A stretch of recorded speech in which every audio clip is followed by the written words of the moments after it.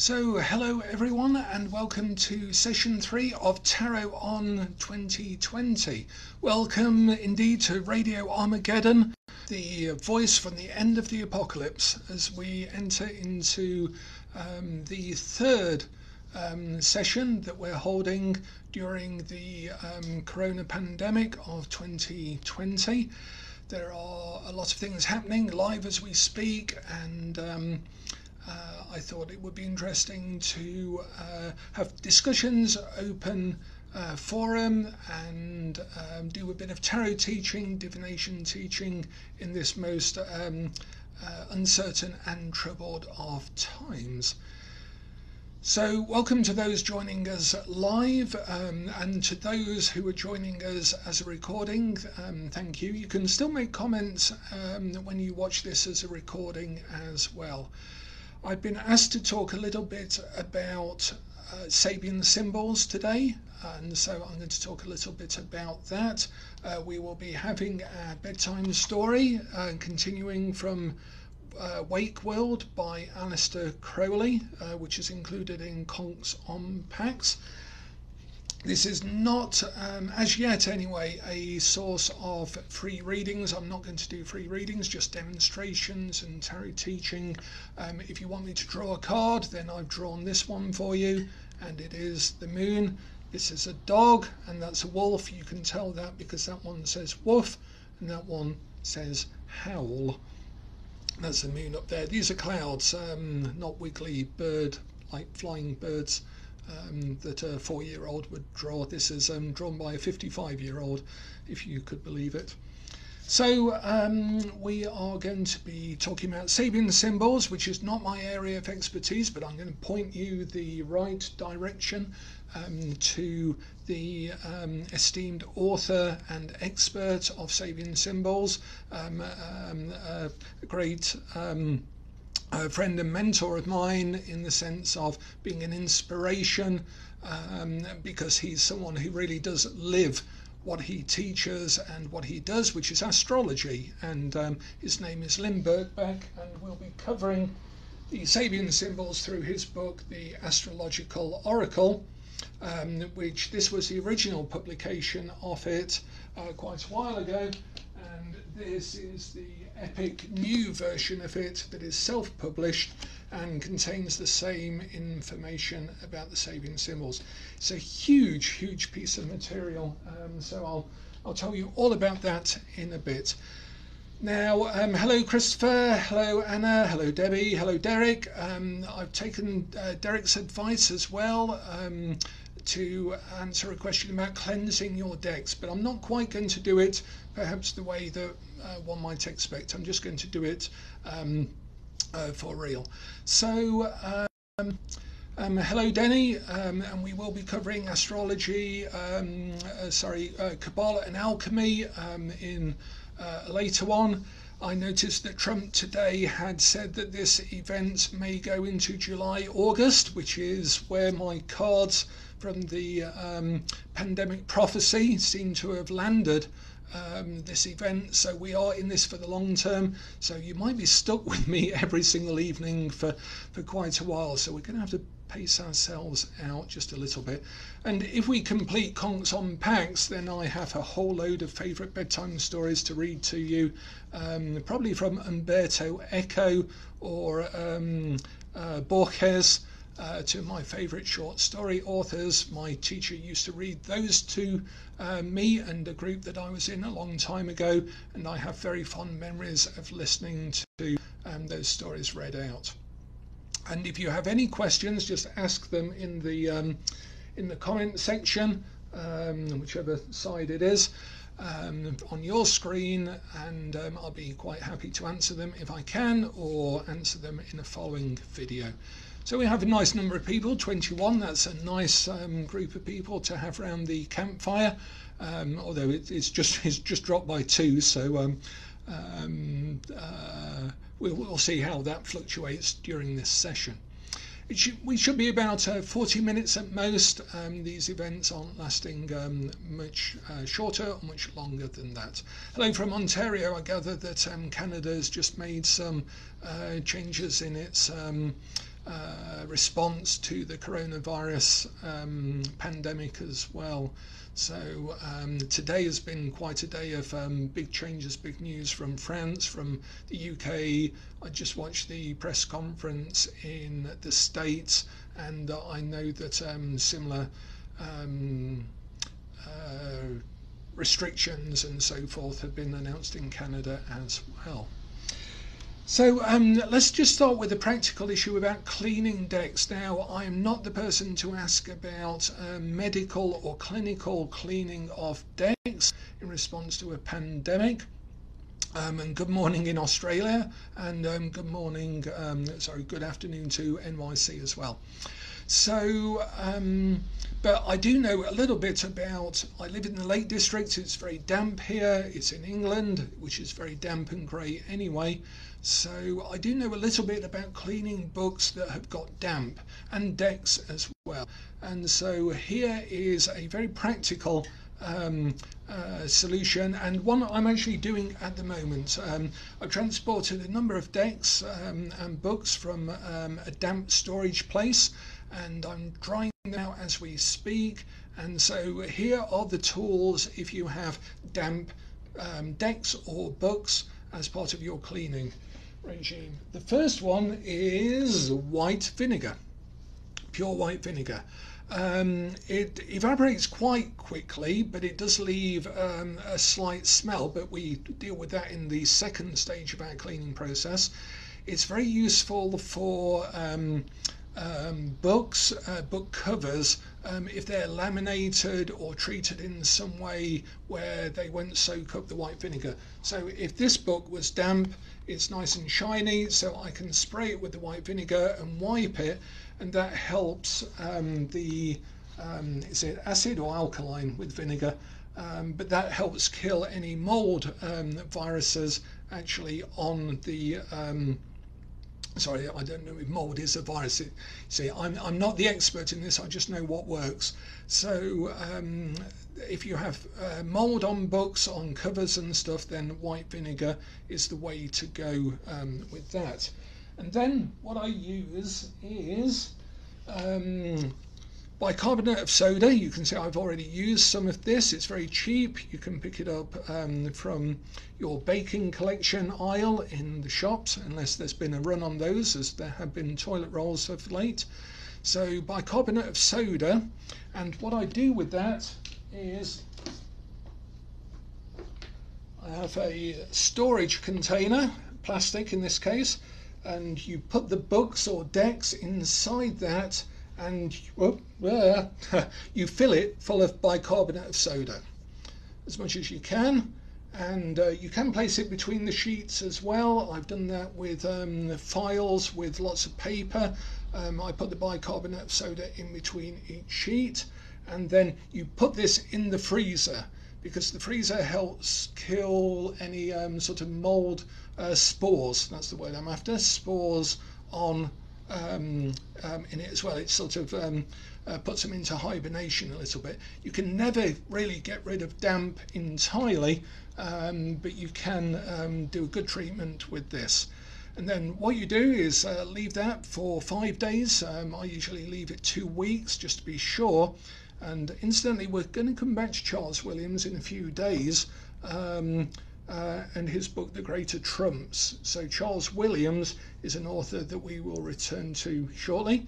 So you do that, and then what you need is the secret magician's weapon of a brush. And then you just brush the bicarbonate of soda, which is like a salt, off the books, off the deck, and that's it. That's what you do. And it helps take the aroma of damp out of the books. Sometimes it can help if it's been from a smoker's home or something like that, where it smells slightly of tobacco and so on. If you don't like that smell, then bicarbonate of soda will help remove that. The other trick is to use the paper that you can put in dry cleaners or tumble dryers called laundry paper. My advice to you is don't use the perfumed version of that unless you want your ancient occult books to smell of springtime fairy fragrance, which a couple of my books accidentally now do, because I didn't understand that fragrance is very, very strong. So I then had to put those books back in bicarbonate of soda in order to take the fragrance from the laundry sheets out. But if you get unfragrant laundry sheets, you can put those in between the pages of a pamphlet, a book, a deck, and that really does help take the aroma out of the deck or book. And those are my tips for cleaning, and I've used those a lot over the last few months in order to clean a whole batch of books and decks that got damp. So what else are we going to look at? We're going to look at Sabian symbols, and for those who were watching the dream interpretation yesterday in session 2, then I'm just going to briefly add another tip into our dream interpretation as we go along. It's okay, Debbie Freeman, to love fairies in your tarot, but you don't want the essence of fairy fragrance in your dark grimoire of Armadale, because I don't think Armadale actually likes that higher level fragrance. So if I may, I will be self-indulgent and answer Christopher's question. Perhaps we can share as well what got us into tarot. For me, I was very young when I got into tarot. I tell this story in either Tarosophy or the Magister. I was very lucky to have very New Age minded parents, and I got into tarot, I got into occultism first when I was about 12, and I went to an occult shop when I was about 16, but before that, when I was about 13, I made my own tarot deck, which I still have to this day, by going into the library in Belper in Derbyshire, and I asked to go into the adults section of the library, the grown-up section, because I only had a children's ticket, and I was allowed to loan Stuart Kaplan's book called The Tarot. And inside it had a fold-out page with the IJJ, or 1JJ as they're sometimes called, Swiss Major Arcana.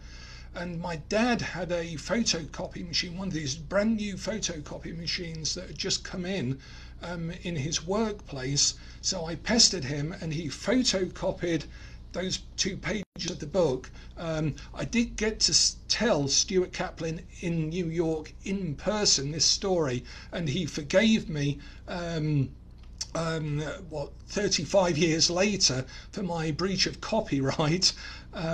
So I got my dad to photocopy them. I then cut them out on bits of paper and I sellotaped them to bits of cardboard that I cut out to the same shape. So I had 22 cards that I then put in a coffee ground bag.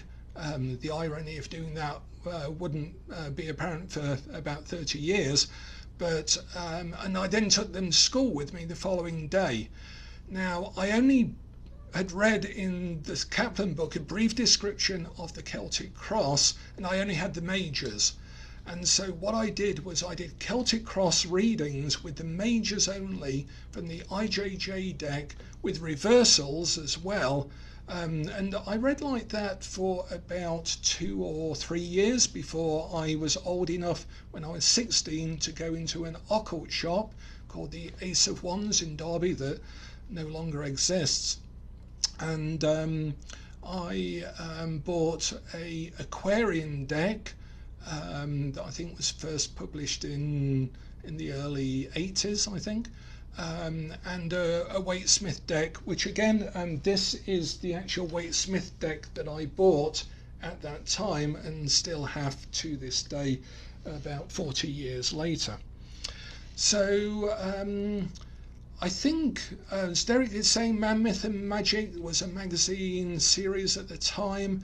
For me, I was very influenced by staying up late and watching Tales of the Unexpected, a TV show with rather risque content, but it started off with a carousel and evocative music and a lady dancing in silhouette, which was very fascinating to a 13-year-old boy, with tarot cards around it. So somehow I think all of those things got conflated in my head, and that's what got me into tarot and the esoteric. At the time in England, there were News of the World magazine articles on sex cult covens, frolicking about in the woods and things, and so I immediately applied to join a coven through a contact service in my younger brother's music magazine, which was called The Golden Wheel. You wrote, this is long before the internet, you wrote to a box number with your details and other people contacted you, and then if you liked what they said, you could then contact them directly and become pen pals. So I contacted occultists, Satanists, black magicians, witches, warlocks, what have you, and I was still only about 15, 16 at that time, and maybe going on 17, and that's really how I started, and I got into contact with people through that, and then started working with esoteric things from that point. So the tarot for me, I guess, has always been a language of spiritual development, of magical purpose and intent, and a language of the highest mysticism, which is why we're reading from Mr. Crowley, and why I like the Waite-Trinic deck so much as well, or the Waite-Trinic images, because those were Waite's more spiritual images, as opposed to the rather cartoon version he did as a what he called a delightful experiment with Pamela Colman Smith. When they designed this deck, Waite was still holding to his oaths in the Golden Dawn Order. Pamela Colman Smith had likely been given some instructions she wasn't supposed to have at her lower grade, and so she did a brilliant job of designing the cards to those instructions, but as a result these can be somewhat obscured or enigmatic as to their purpose. And you know, if you read Pictorial Key to the Tarot, you get the feeling that Waite wants to tell you a lot more, but he's being very pretentious that he can't. But it was just generally he did want to say a lot more, but he knew he couldn't, because both his oaths and the fact that some of these teachings are graduated, so it's better to have one teaching first before the next one, so that you appreciate the teachings as you go through these grades of mystical and spiritual ascent. Okay, so that's enough about that. If you'd like to share your own background and why you got into tarot, how you got into tarot in this thread, then please do so when we close off the live video. I'd be very interested to hear everyone's stories as much as you want to share in our public forum. So I'd like to talk briefly about the astrological oracle in its two versions. This oracle I actually call my secret weapon, because it was produced by Elsie Wheeler and Mark Edmund Jones. When was it? It was around the turn of the century, I think.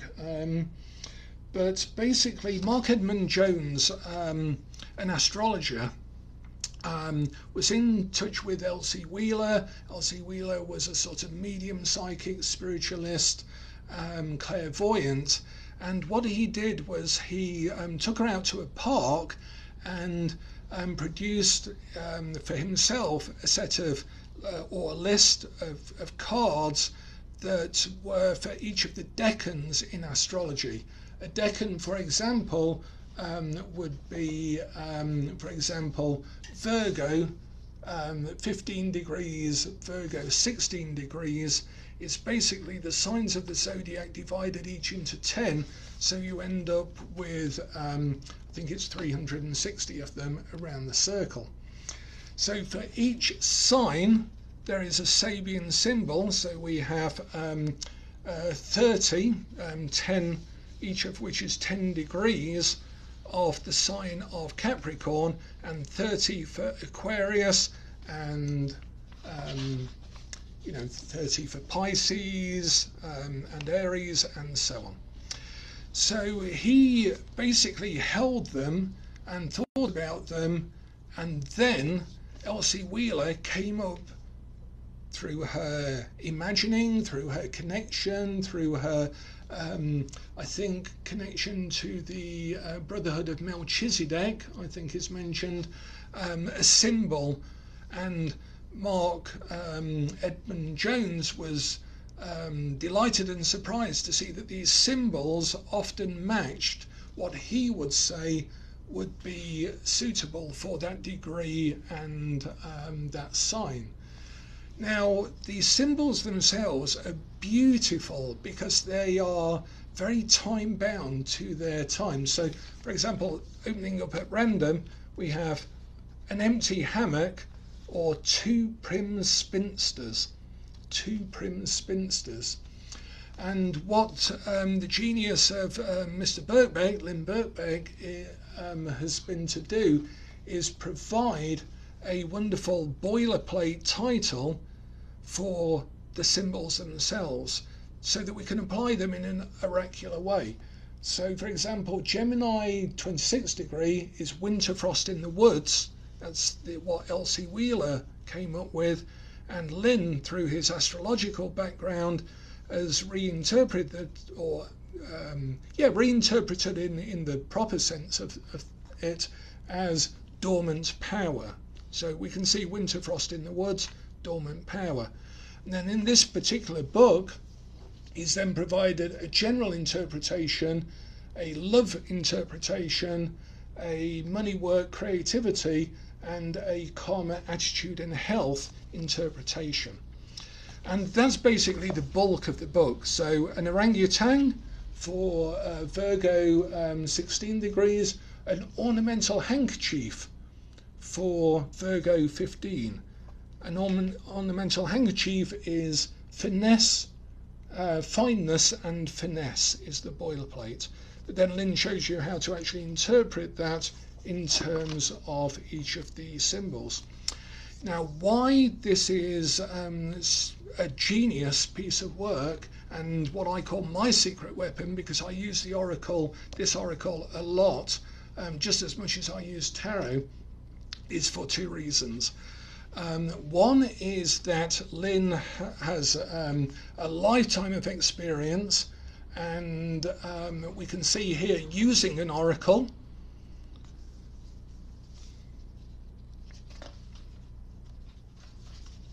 Consulting the oracle using a nautical analogy, and then more importantly, I think, understanding the answer. Lynn's writing on understanding an oracular answer and how accurate an oracle actually is a real piece of genius work, useful for everyone who does divination. I can't recommend it enough. This little section at the beginning of the book is a gold mine for anyone who does readings for themselves or does readings for other people in any way or another. If you're an oracle or a diviner, this section at the beginning of this book will answer a lot of questions about, is it fate, is it fortune, how do you deal with bias, all sorts of other things, and that's hidden as a little hidden gem at the start of this book. The second thing is that Lynn has an app for it called the Astrological Oracle, which you can get very cheaply on your mobile phone, and you simply press the button. Let me see if I can just find it. It should be on my front screen. Where is it? Here it is on my front screen. You press the Oracle and you get your answer, which is people, Aquarius 12, people on the stairs graduated upwards, and the situation is about evolutionary status. What a perfect symbol. And so you can get all of the interpretation. You can also see how it relates to a money question, a love question, and so forth, just by clicking on the little buttons at the bottom. And then you can journal it as well, so that you can add your question and then record it. And I kid you not, this oracle, the astrological oracle, is one of the most laugh out loud oracles that you will ever have. I've laughed out loud at the answer, both through the symbols, the archaic symbolism, and the interpretation as being so bloody direct on more occasions than I can possibly count. So unfortunately it isn't available on Android, and you know, it's unlikely to be in the near future. Lynn's got a lot of projects on at the go at the moment, and unfortunately returning to that is more complex because it takes a long time to set up an app, and then to keep it maintained every time Apple or Android do an upgrade is you know, more time consuming and costly than it's often worth, unless you have a very best-selling app, of course. So I would highly recommend that you get it, because it will put all of this at your fingertips in a very succinct manner, in a way that I use. Sometimes I've used it like every day for a couple of weeks while I've been navigating my way through a particular set of straits. So highly recommended. Do get the book if you want a manual reference, a big reference to it, and also particularly for that first section, which I do believe, it's also in this book as well, how to consult an oracle, how to get your bearings and direction, and everything else that is useful to every diviner and oracle. Okay, so I hope I've talked a little bit to introduce the idea. We can come back to it. I'm sure we're going to have many days ahead of us, and hopefully that's of interest and use to people. I thought we'd also take maybe every day we'll take a look at the Lenormand cards, and maybe a tarot card reading as well, just to demonstrate some techniques. But for today we'll just take a quick look at Lenormand again, and then I'll move on to our bedtime story to end with. Unless people have questions, in which case just put them in the column for me. So what shall we talk about, Lenormand? Oh, and I was going to say something about dreams, which was an additional thing to those who followed some of the dream symbolism interpretation yesterday, is to look at not just relationship, but also something called process. So when there's an object in a dream, not a person that we looked at yesterday with a known person, an unknown person, and so on, and we looked at relationship, like what is the relationship between the elements of the dream. Another clue, very important way of interpreting dreams, is through function. So function or process. So if I look at a light and I have a light in my dream, then we think about the function of light. The function of light, or the process of light. Well, it is to clarify something, to illuminate something. The process of, I had a strange dream last night actually involving a sewer, and a very frightening, I think it was anxiety about disease or something like that, but it took place in a sewer, And a sewer is obviously a place where waste is collected. It's a deep place. It's a place with a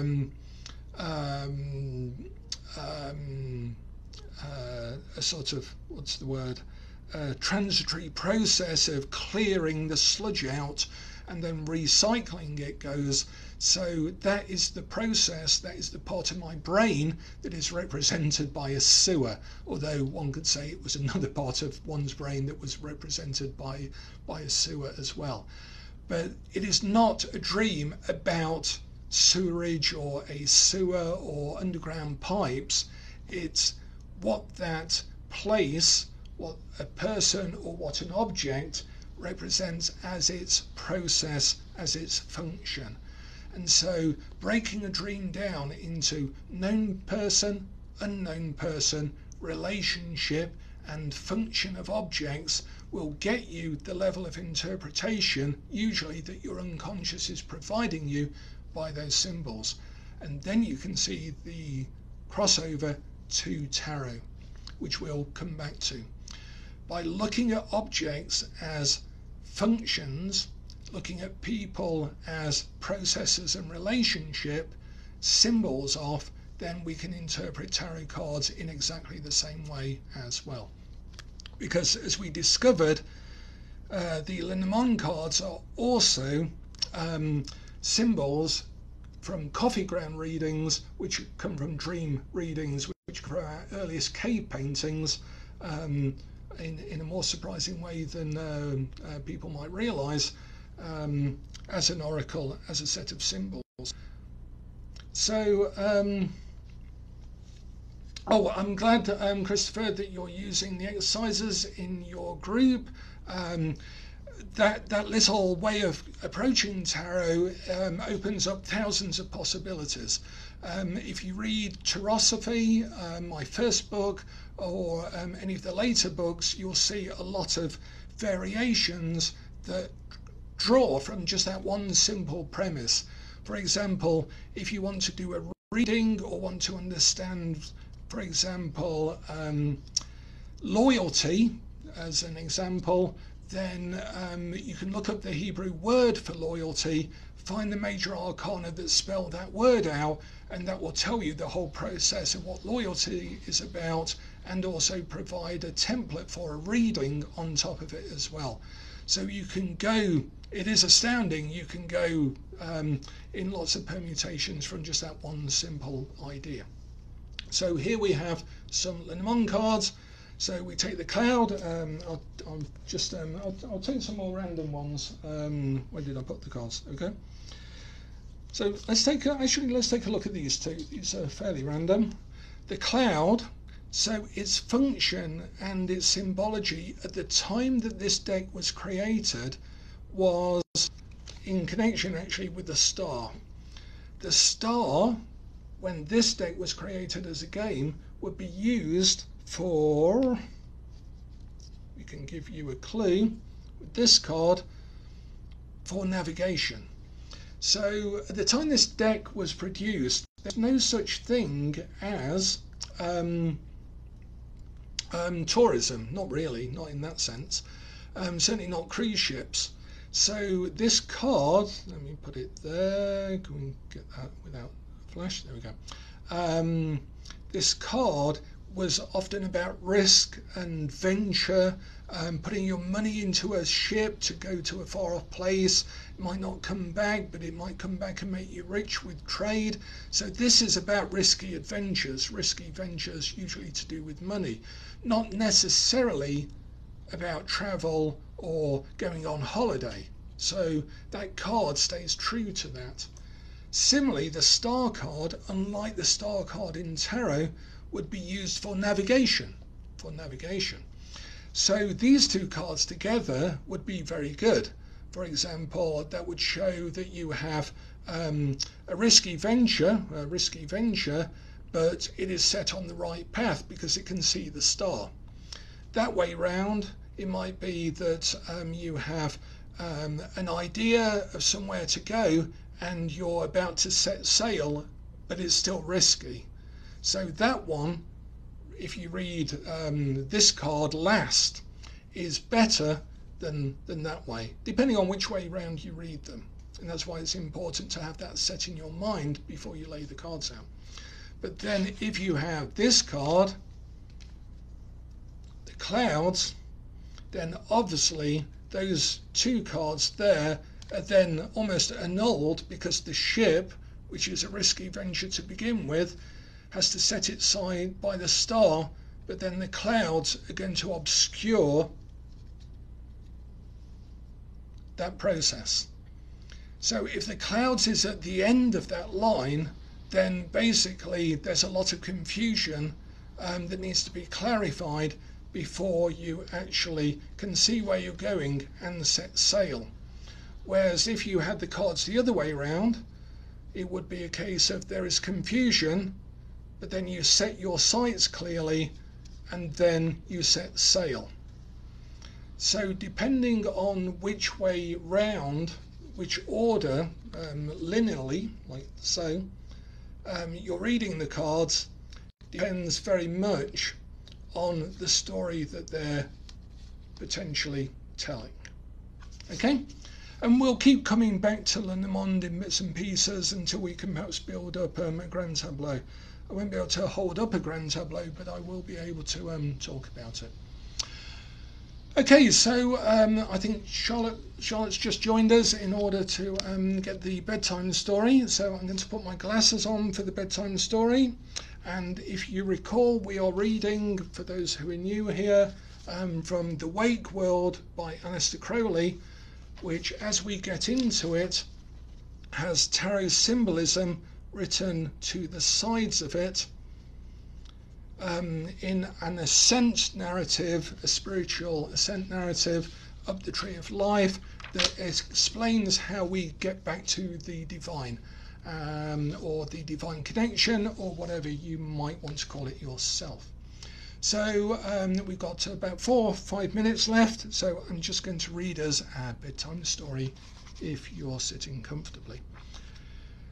We'd heard that this is a story told by Lola Daydream, and Lola Daydream is waiting for her fairy prince, who has given her a magic ring by which she can call upon the fairy prince in order to be taken out of her daydream world, out of her dream world. And we got to the point of the incantation.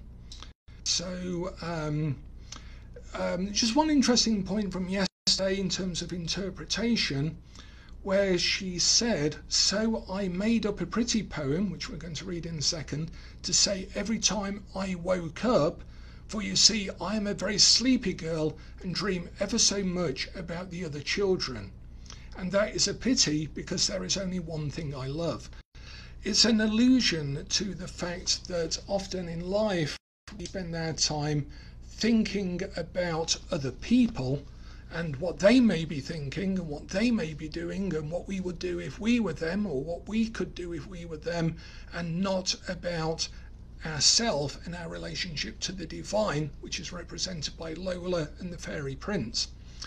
And I'm reminded from Crowley of a quote by one of the Christian mystics who said, spiritual experience is the opposite of everyday experience, because everyday experience, we want it all the time. We want the next new thing, and when we have it, we don't really want it. We stop wanting it. Whereas spiritual experience, we never want it any of the time, usually, but when we do have it, we say that we're never going to have anything else than this, and we want it to continue. And so mundane experience and spiritual experience are quite often identifiable in that way. If it's something you want, it's unlikely to be spiritual experience, but it's something that when you have it, you never want to let go of, then it's highly likely to be more spiritual. So here is the invocation of the ring in the little poem in the book, written by Lola Daydream. And she also says you must pick out what the pictures mean, and then it all makes poetry. And of course we know that the pictures are going to be the major arcana of the tarot. So it starts off with the word Adonai, which we've already seen in session 2 can be interpreted already in terms of tarot in an astounding impact, as Christopher has said. So, and I'll try and read the symbols as words, but I may just skip them because in some cases they are just symbols or Greek letters. Adonai. This is the invocation of the ring. Adonai, thou inmost Alpha, self-glittering image of my soul, strong lover to my bride's desire, call me and claim me and control. I pray thee keep the holy tryst within this ring of amethyst.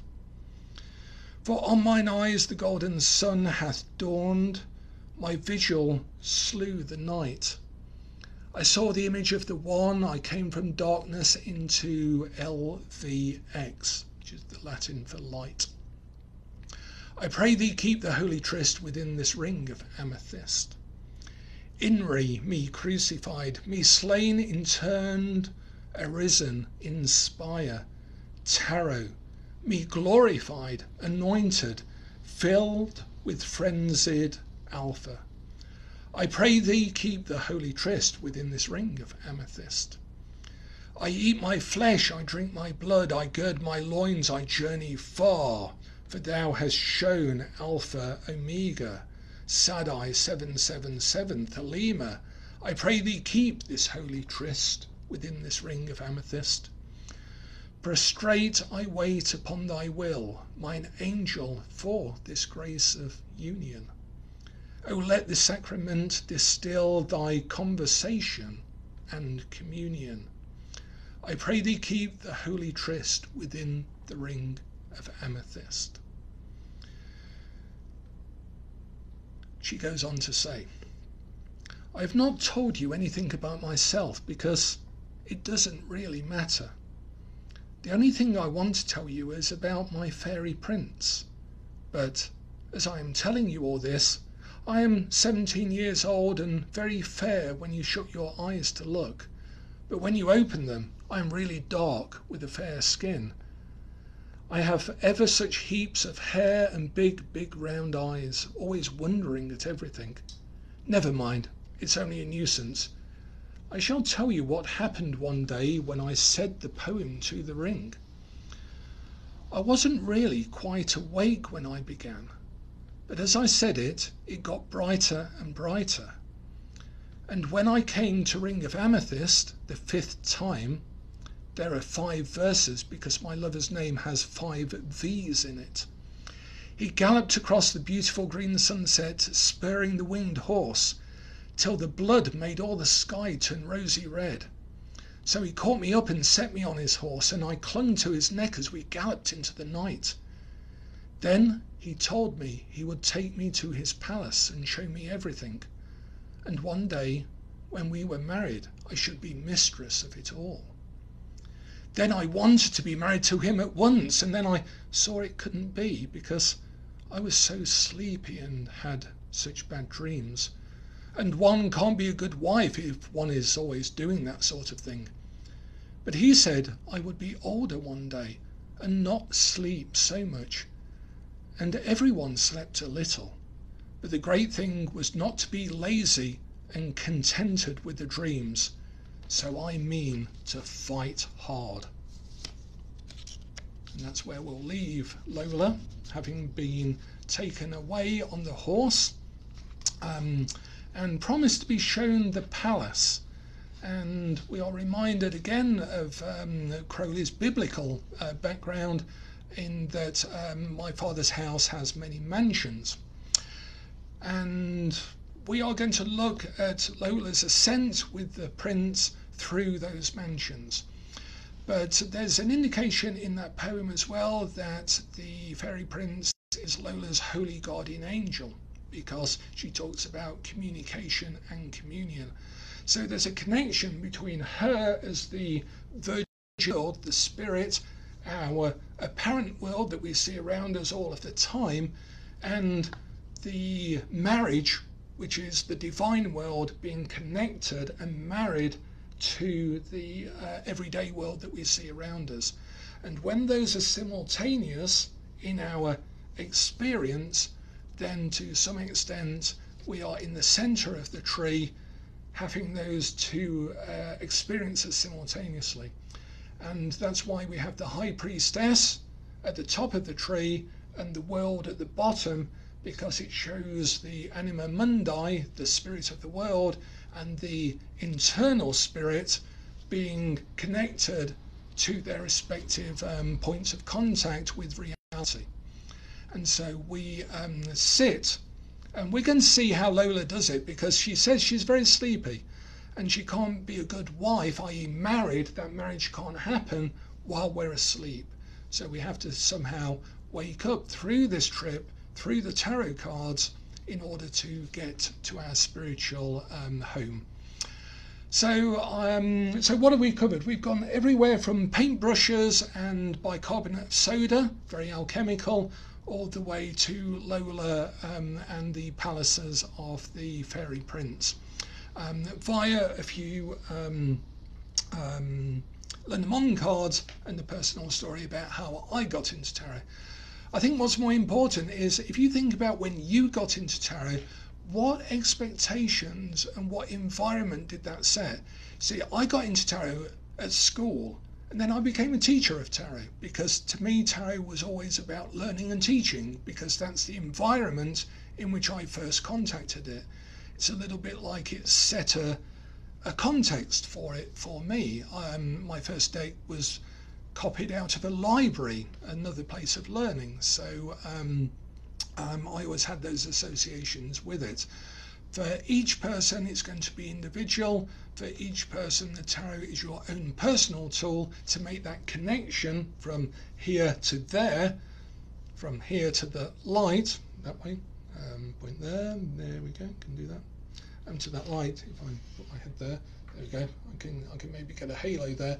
So as we make that connection, oh, that was clever. Then sorry, that's a bit weird. Then as we make that connection, we can make that through the tarot in our own personal way as well. So thank you for your time and attention, and indulging me. We are going to be doing this every night. Trump said that this might last until July, August, so I think that's probably going to be about 170 of these at least. So we've got plenty of time to chat, come around the campfire, keep ourselves clean, and hopefully keep ourselves sane and in good company, and look after each other to some extent in whatever way we can. So be kind, be considerate, think about things as hard and fast as you can. As Lola said, I mean to work hard, I mean to fight hard. So let us all be like Lola and fight hard in whatever way we can in the coming times. So thanks a lot everyone, and love your comments, and please ask questions so that I can be a bit more interactive each time. Otherwise my throat will eventually give out, even though I still have my orange, carrot and ginger elixir here with me. So thanks a lot for your time and attention. Tomorrow we're going to look at Charles Williams, and I'm going to read a little bit from Charles Williams' The Greater Trumps, if you want to look up anything in advance. Okay, take care everyone. Bye for now.